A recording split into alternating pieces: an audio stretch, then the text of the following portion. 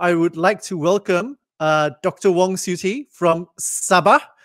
Here he is. Hi, Dr. Wong. Hi, Peter. We meet again. Small world. We meet again. Apa kabar? Bye-bye. Good morning to you. How are things over in Sabah at the moment? I heard there's been a lot of rain and there's been lots of flooding going on in Sabah and Sarawak. Yes, the flood is not hitting us in Sanakan, but we do have rains, and especially, our center is at the rainforest, so we do have like afternoon shower and make things cool down. For me, which is a good thing. Yeah. Okay, great to know, and glad to see that you're staying safe and that you've fully recovered from dengue. Well, I would say like 85%. Well, for those of you who don't know, dengue is a disease that's pretty common here in the tropics, borne by a mosquito called the Aedes mosquito, and it does leave a devastating effect actually. And Dr. Wong has just recovered from it. Yeah, I'm very lucky to survive. I spent like 5 days in the ICU. Not fun. I know how ICU looks like. Well, good to see that you're up and at it. So take it away, Dr. Wong. It's all yours. All right. Okay. Let me share my screen. Hold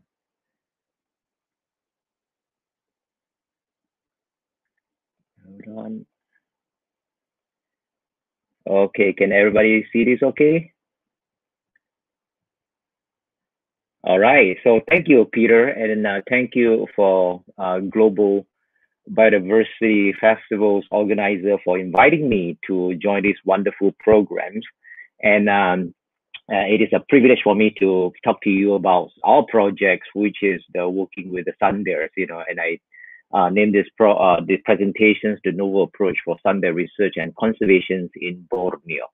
So as you know, I've been working with the Malayan sun bear for the last more than 20 years. And then this is a very special bear. These are the smallest bear species in the world. And then for me, yeah, they are very special. They have several names. The Malay people call them beruang madu, means they are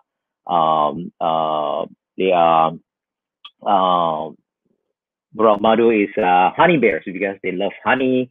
And then the Chinese call them dog bear because they bark like a dog because they, really small size.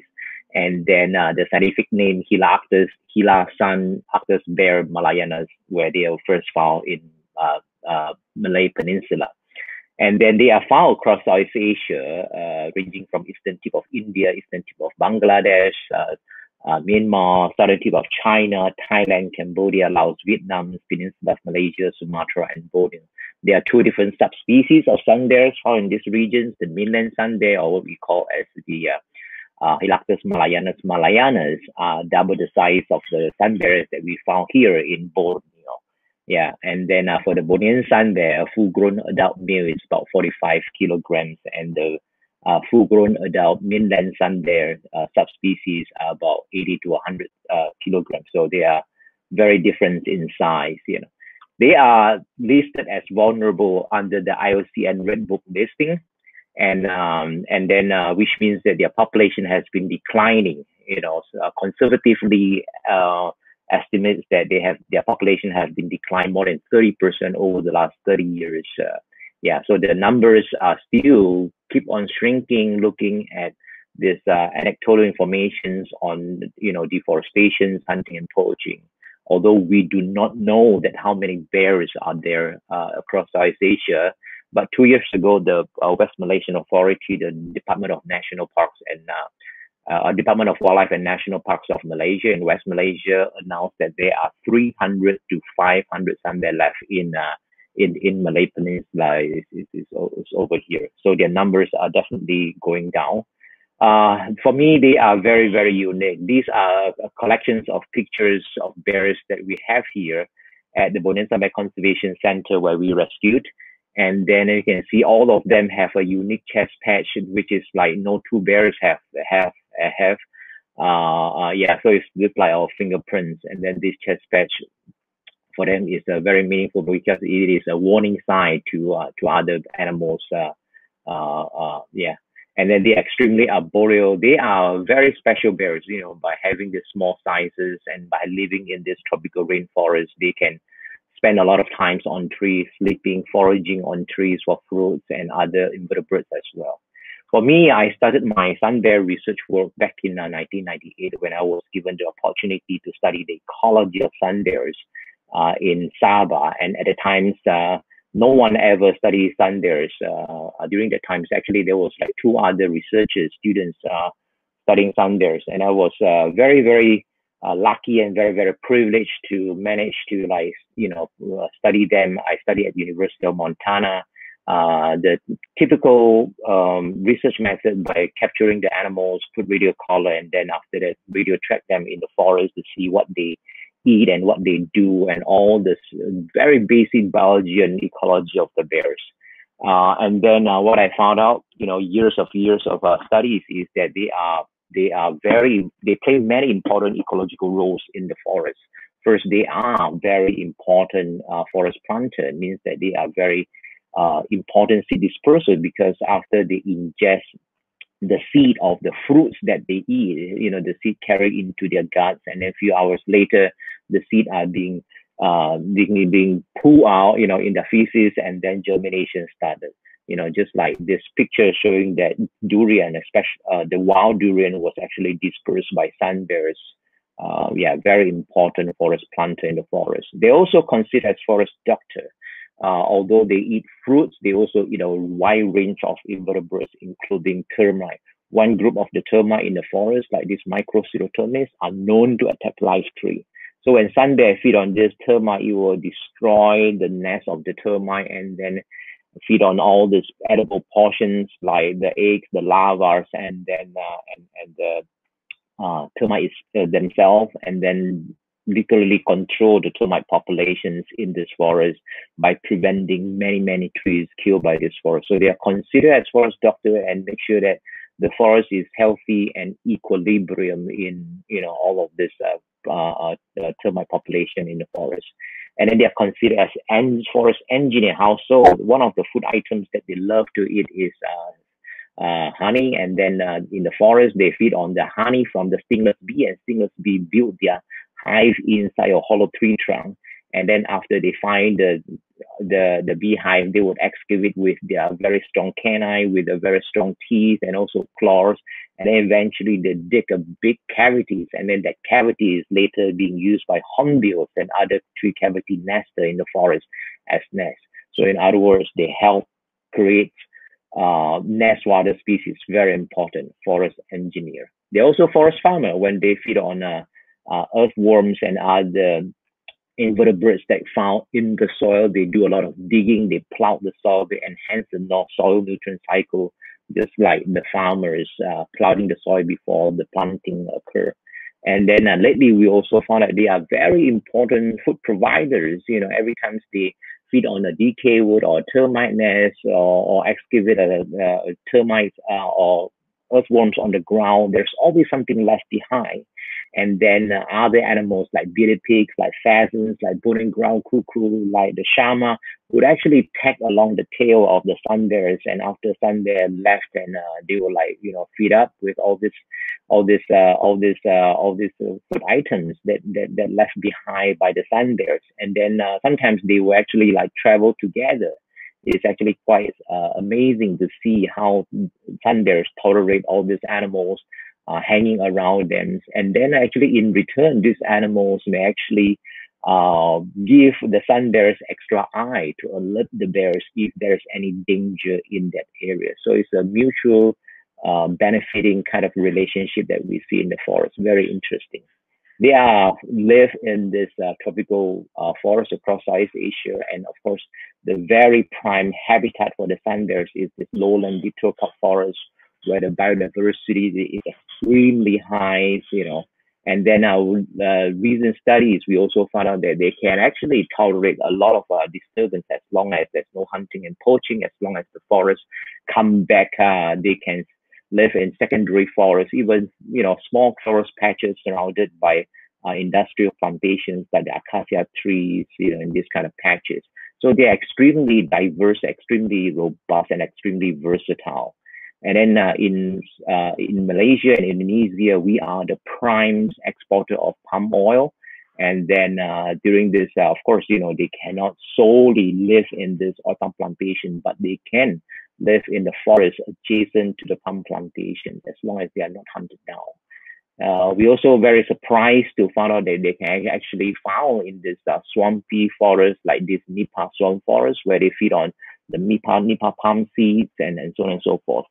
So, but again, their prime habitat is this lowland deep tropical forest where it produces a lot of big trees, a lot of hardwood. Unfortunately, all these hardwood species and tall trees are considered as valuable timber species for human consumption.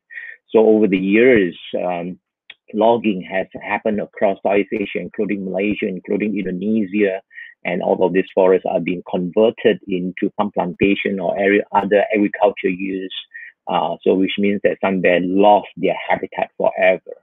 On top of that, they are also hunted for meat, for gallbladders, for their paws, who consider them as a delicacy and things like that.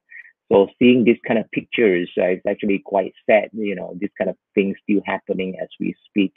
So we need to stop this kind of madness as soon as possible. And sun bears gallbladder, just like other Asian bear species like the Asiatic black bear, are considered as traditional medicines for local people. So they have been harvested. So yeah. So I know it's very graphic to see these kind of pictures, bears being chopped up into pieces that are in wet market. And then lately with this developments of highways, roads connect from one point to the other, there are many wildlife being end up killed, including sun bear. So this is another threat. Sun bear cubs are extremely cute. Baby mammals, all baby mammals are very cute, but there are a small group of people have this idea of keeping baby sun bears as pets. They thought they are good pets after killing the mother. And then, so that is another problem that we face over here. And all of these babies, including this, singers live in Kuala Lumpur a few years ago, was found to have a sun bear's cub live in her apartment. So she was, of course, fined, being punished, and all of these are illegal. But yet there are people, although very educated people, do this kind of thing. Yeah. So for me, I've been working with wild sun bears in the forest. I see many amazing, wonderful things about how sun bear live in the forest. But when I come out from the forest, I saw many horrible things. They are being, just the picture that I show you, including those bears that was kept as pets. I've seen hundreds of them during the course of the work, and all of them locked up in small cages, and they need help. So by seeing all of these animals that need help and which is not supposed to happen, the idea of setting up this Bornean Consrvation Center come into about back in 2004, and then after years of talking and working with the Sabah Wildlife Department and Sabah Forestry Departments and an NGO called LEAP, LEAP, stands for Land Empowerment Animal and People based in Sabah, and myself, we established this Bornean Sun Bear Conservation Center to conserve sun bear through holistic approach. Our initial works, started with improved animal welfare, education, research, rehabilitation, but later on we also include ecotourism, anti-poaching, and in the future captive breedings and so on.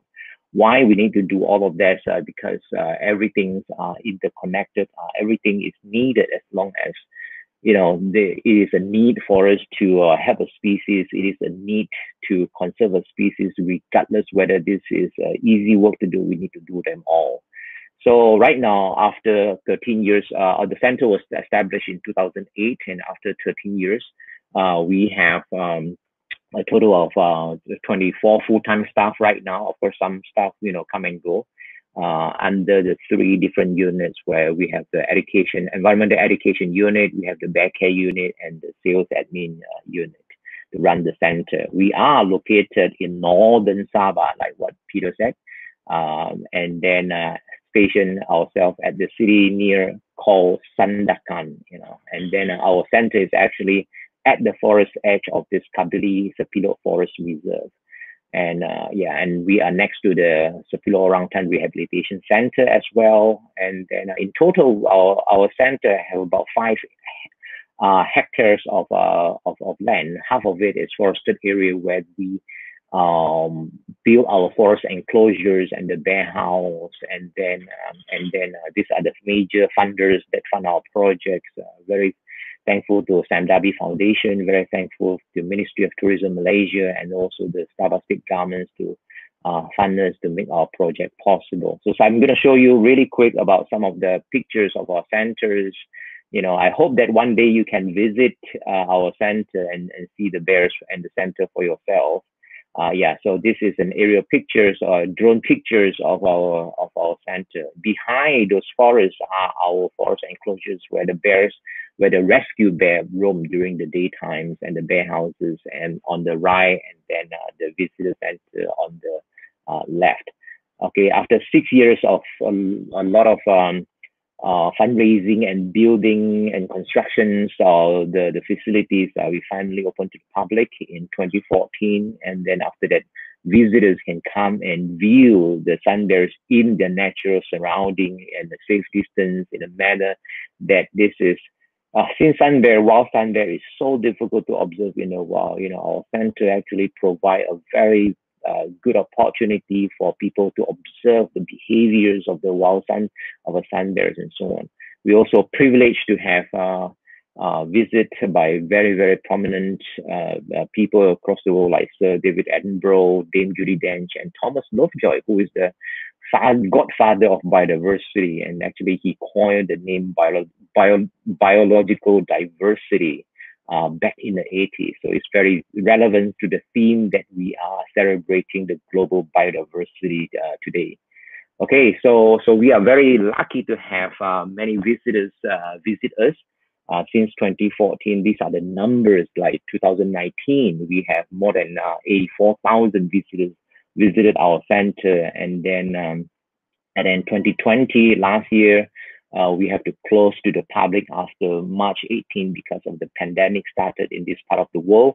And then the numbers drop. Of course, in 2021, we do not have any visitors. And then the ticket sales also help us because it generates revenues to run our centers.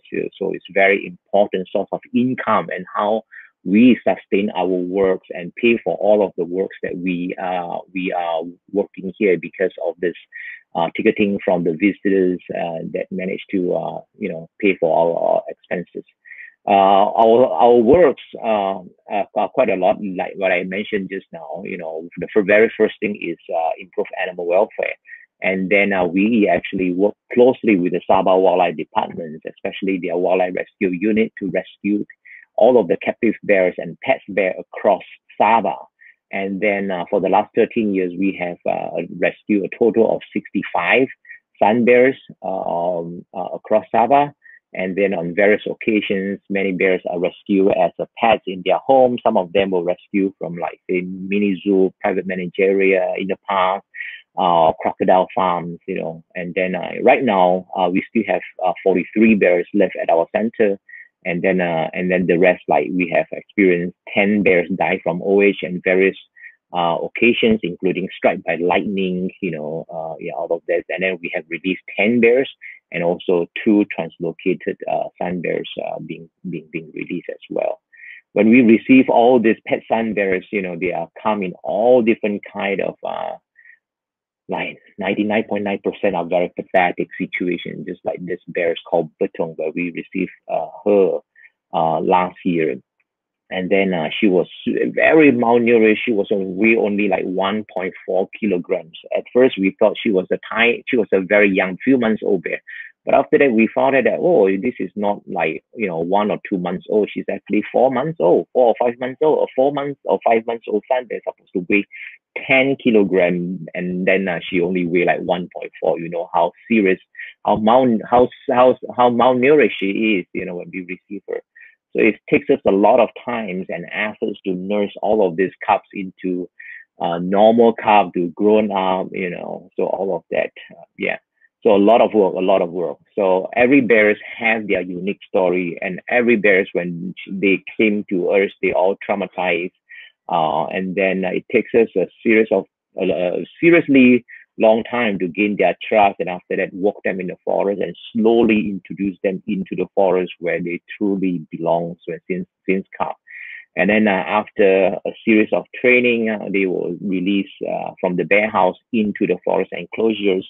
These are the pictures of bears, the very first step introduce or step into the forest after the trainings that they need to do, and then and they can enjoy the forest in the daytimes, and then in the nighttime they still have to be housed in the bear house. Yeah. So beside the animal welfare, the second important thing that we do is conservation educations.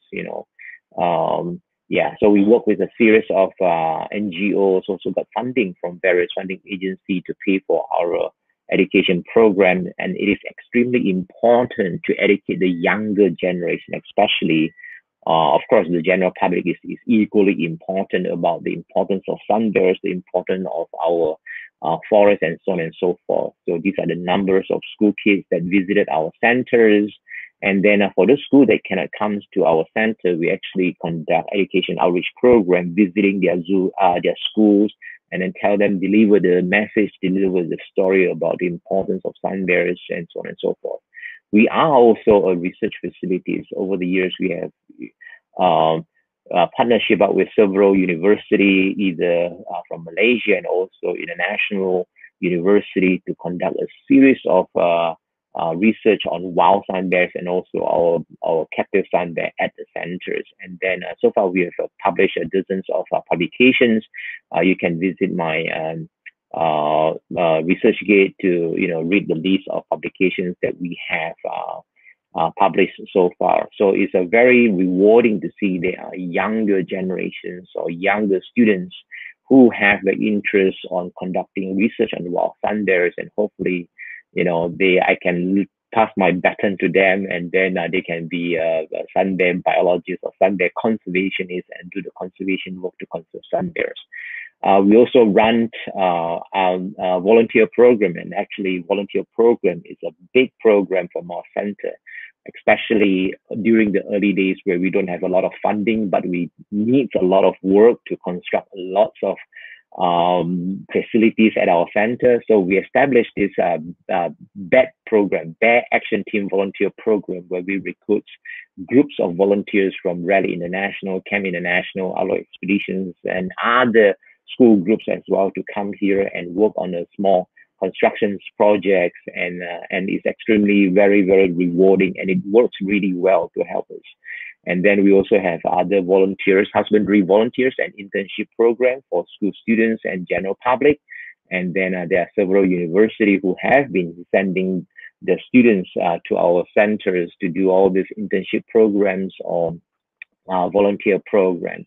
And I'm very proud to say that from until now, I think we have close to 4,000 volunteers come and help us on all the work that we do. Although we are caring for like more than 40 sun bears at our center, but the work that we need to do is actually quite a lot. We actually need a team or an army of volunteers come and help us.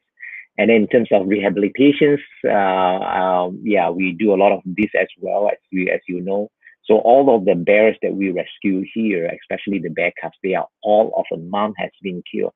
So we have to become the surrogate mother to nurse them, to take care of them, and so that one day they can be released back into the wild.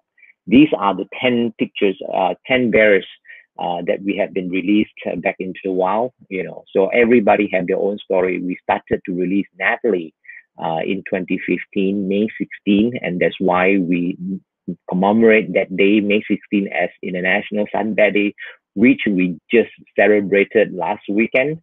Yeah, so it's a very good day for us to remember sun bears, and hopefully we can bring hope to them. And so here at our Bornean Sun Bear Conservation Center, because our forest setting, they can enjoy the forest, they can display their natural behavior like nest building, like foraging in wild food items, all of that. And then when they are ready, we put a radio collar on them, and then we release them, and in the past we have chartered helicopter to release those bears back into the forest, back to the middle of the forest, So all of these have like good stories, have very, very important learning experience for us. Yeah, all of them fitted with a satellite collar, and then we know exactly where they go, how they are doing in the forest. And these are some of the the locations, and also the location pictures where we can plot how much home range that they use for each bears and so on.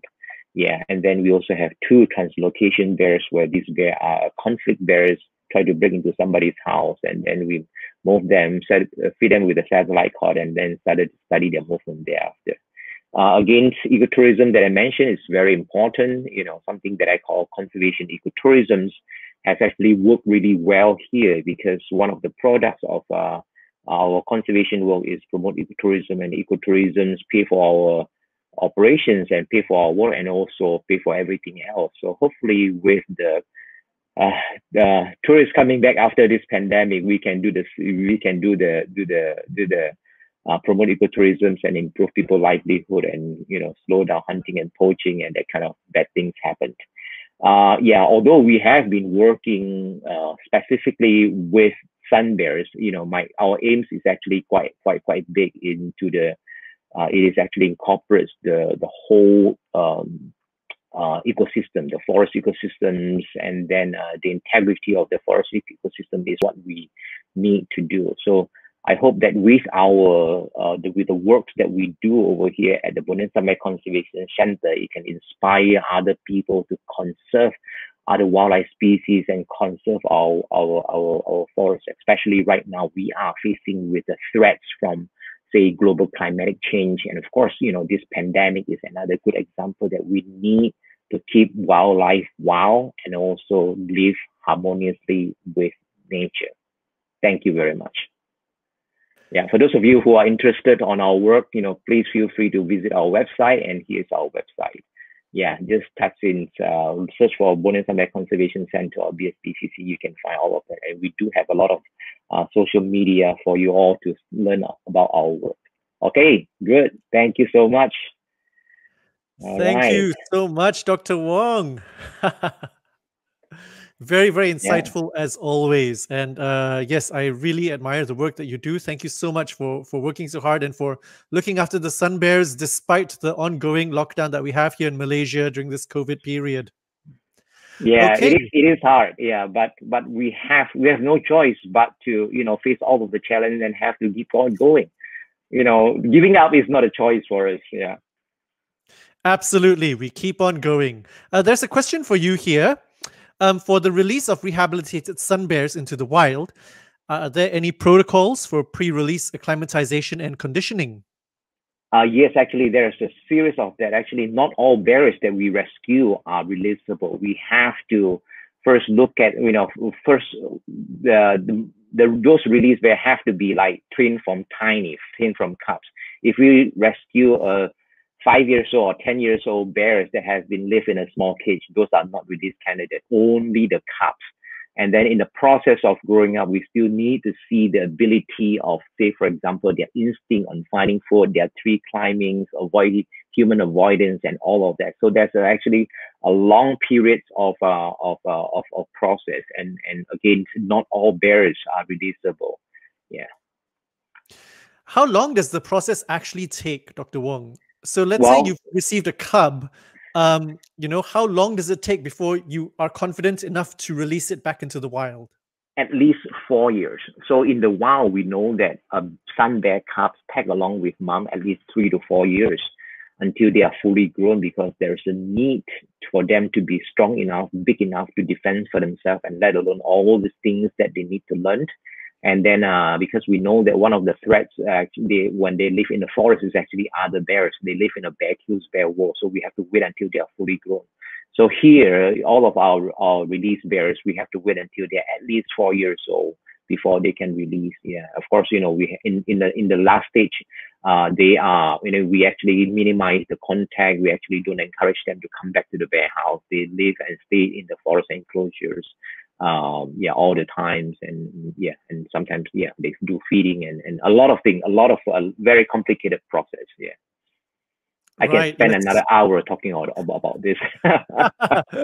well, maybe can you give us an example, for one of the processes, like how do you encourage the bears to forage in the wild, to learn these foraging Okay. skills, which obviously their mother is not around to teach them?